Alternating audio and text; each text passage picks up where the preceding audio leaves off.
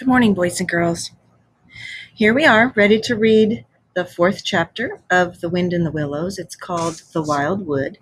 Before we do, I want to see if you remember some of the literary tools that we've been talking about. Remember, we've been talking about dialogue and narration, and I'm hoping that those terms are really clear for you right now. By the time we get to the end of The Wind in the Willows, you will need to be able to write about narration and dialogue, what the similarities are, what the differences are. When you talk about the similarities and differences of something, you're talking about comparing them and contrasting them. All of these are terms that should be becoming really familiar to you, and also you should be able to participate in a conversation about comparing, contrasting, dialogue, narration. We've also been talking a lot about perspective. And remember, perspective is that literary tool that lets a reader know from whose experience we are learning more about the story. Whose experience is helping us be guided through this story. So perspective, just like dialogue, can shift from one character to another. You're also going to be seeing more about the changing of the setting in this story. The setting of a story is where and when a story takes place. Say that with me. The setting is where and when a story takes place. So you're going to see the setting change in this story.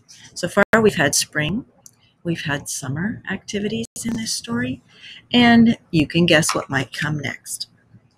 I am showing you a picture from the very first lesson. And this is when Rat had first taken Mole out onto a boat, and Mole was just learning about the river. I'm going to read this one little slide because this is going to help us know where we're ending up in chapter 4. But it says, "What lies over there?" asked the Mole, waving a paw toward the background of woodland that darkly framed the water meadows on one side of the river. "Well," replied the Rat hesitantly, "that's the wild wood. We don't go there too often." "Are there scary creatures there?" the Mole asked, trying not to tremble. "The squirrels are all right," Rat replied, "and the rabbits, some of them, but rabbits are a mixed lot. And then there's Badger, of course. He lives right in the heart of it. Wouldn't live anywhere else either. Dear old Badger. Nobody interferes with him." "Why? Who should interfere with him?" asked the Mole. "Well, of course there are others," said the Rat in a hesitating sort of way. "Weasels, stoats, foxes, and so on. They're all right in a way. I'm very good friends with some of them, past the time of day when we meet, but you can't trust them, and that's a fact." That's the background for as we move into chapter 4. The Mole had long wanted to meet the Badger, but the Water Rat always had a reason to postpone the occasion. "Badger will turn up some day or not, or another," the Rat would say. "Couldn't you ask him to dinner?" asked the Mole. "He wouldn't come," replied the Rat simply. "Well then, supposing we go and call on him," suggested the Mole. "Oh, he wouldn't like that at all," said the Rat, quite alarmed. "Besides, he lives in the middle of the wild wood." "Well, supposing he does like it," said the Mole. "You told me the wild wood was all right." "I know, so it is," replied the Rat evasively. "But he wouldn't be at home at this time of year anyhow." The Mole had to be content with this. Summer had left, taking the warmth and sweet fragrances with it. The autumn and winter days brought cold winds and glistening frost. No one thought about boating, and so with time to ponder, the Mole began to think once more of Badger. In the winter time, the Rat slept a great deal. He retired early and rose late. Consequently, the Mole had plenty of spare time on his hands. One afternoon, while the Rat rested in his armchair before the fire, Mole decided he would explore the wild woods and perhaps meet Mr. Badger. Uh-oh, do you think that's a good idea? It was a cold, still afternoon when he slipped out of the warm parlor.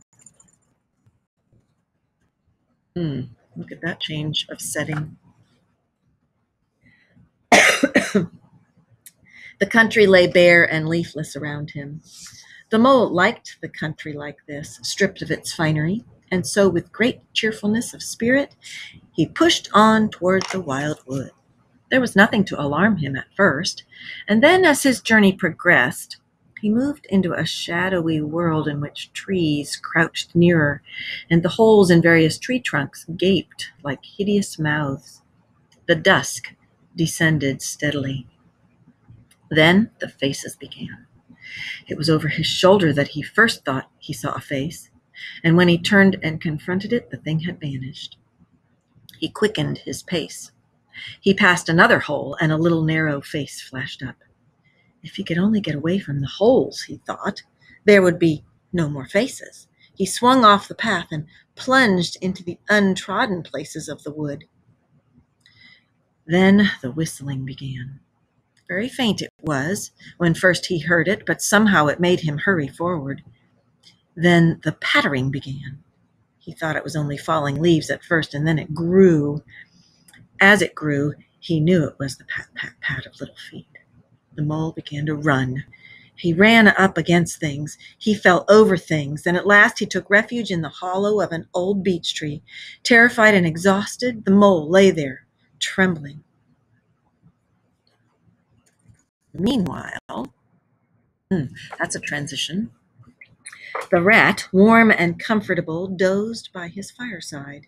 It was not until a coal in the fire slipped and set up a spurt of flames that he awoke. He immediately looked around for his companion, but the mole was not there. He listened for a time. The house seemed very quiet. Then he called, "Moley!" several times and received no answer, got up and went out into the hall. The mole's cap was missing from its peg. His Wellington boots were also gone. The rat left the house and found the mole's tracks leading straight to the wild wood. The rat stood there deep in thought. He then re-entered the house, strapped a belt around his waist, and shoved his brace of pistols into it.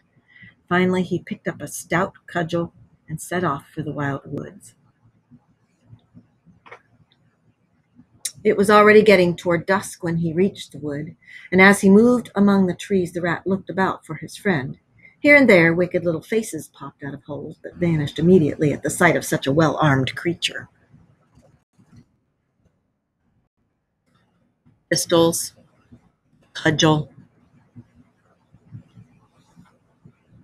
The rat called out to his friend for an hour or more, when at last he heard a little answering cry. Guided by the sound, he made his way to an old beech tree with a hole in it.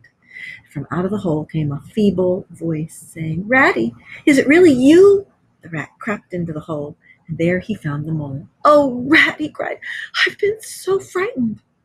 "Oh, I quite understand," said the rat soothingly.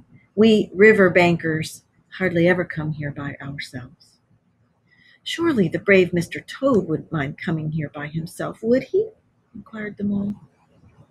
"Old Toad," said the rat, laughing heartily, "he wouldn't show his face along here for anything." The mole was greatly cheered by the sound of Rat's laughter. "Now then," said the rat, "we really must make a start for home." "Dear Ratty," said the poor mole, "you must let me rest a while longer." "All right," said the rat, "it's nearly pitch dark now, and there ought to be a bit of a moon later." So the mole snuggled down and went to sleep, while the rat lay patiently waiting with a pistol in his paw. When at last the mole woke up, the rat said, "Now then, I'll just take a look outside and see if everything's quiet, and then we really must be off." He went to the entrance and put his head out. "What's up, Ratty?" asked the mole. "Snow is up," replied the rat briefly, "or rather down."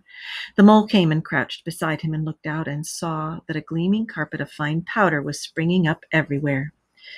"Well, it can't be helped," said the rat. "We must make a start. The worst of it is, I don't exactly know where we are. And now this snow makes everything look so very different." And indeed it did. Nevertheless, they set out bravely. An hour or two later, they realized that they were lost. They sat down on a fallen tree trunk to rest. "We can't sit here very long," said the rat. "The snow will soon be too deep for us to wade through." He peered about and considered. "Look here," he went on. "There's a dell down there in front of us. Let's make our way down into that and try to find some sort of shelter." So once more they plodded onward. As they searched for a corner that was dry, the mole tripped and fell forward on his face. "Oh, my leg!" he cried. "Oh, my poor shin!" "Poor old mole," said the rat kindly. "You don't seem to be having much luck today. Let's have a look at that leg." "I must have tripped over a hidden branch or a stump," said the mole miserably. "It's a very clean cut," said the rat, examining it. "It looks as if it was made by a sharp edge of something made of metal." "Well, never mind what done it," said the mole, forgetting his grammar in his pain. "It hurts just the same, whatever done it." But the rat, after carefully tying up the leg with his handkerchief, was busy scraping in the snow. He scratched and shoveled while the mole waited impatiently. Suddenly the rat cried, "Hooray!" "What have you found, Ratty?" asked the mole. "Come and see," said the delighted rat. The mole hobbled up to the spot and had a good look. "Well," he said at last slowly, "I see it right enough. A door scraper. Well, what of it?"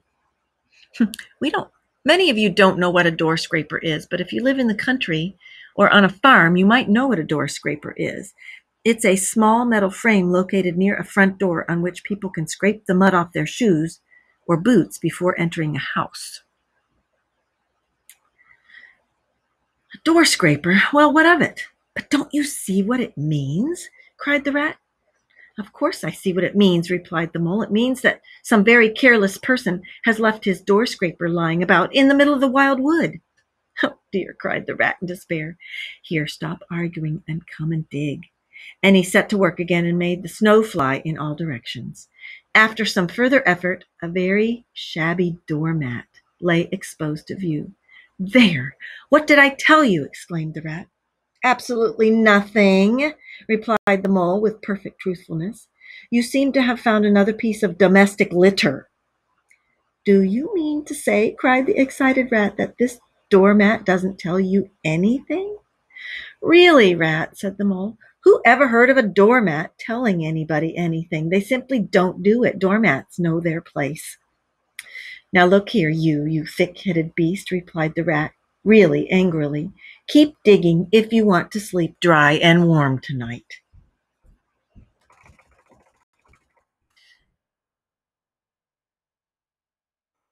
The rat, using his cudgel, attacked the snowbank with great ferocity.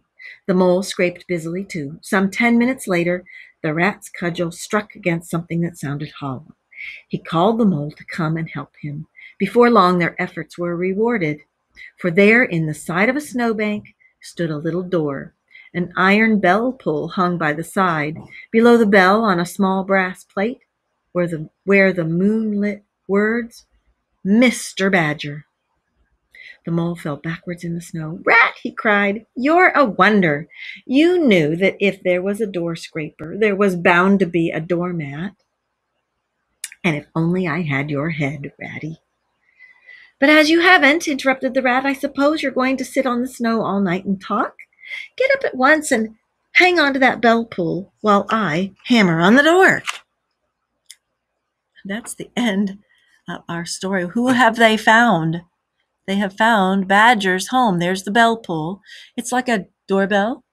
It would have gone inside and there would have been a little bell attached to it before there was electricity.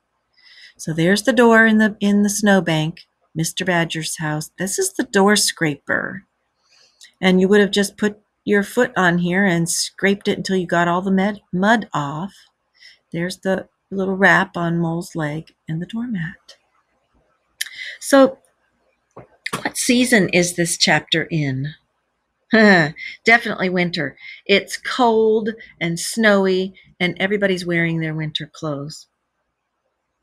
When Mole asks Rat to go with him to see Mr. Badger, why do you think that Rat wants to postpone the visit, or tells Mole evasively that he doesn't think Mr. Badger is at home? Well, Mr. Badger lives in the wild wood, and Rat seems a little uncomfortable about going there. It's also winter, so the weather's bad. He would rather have Mr. Badger come to visit him. What's the setting of this chapter?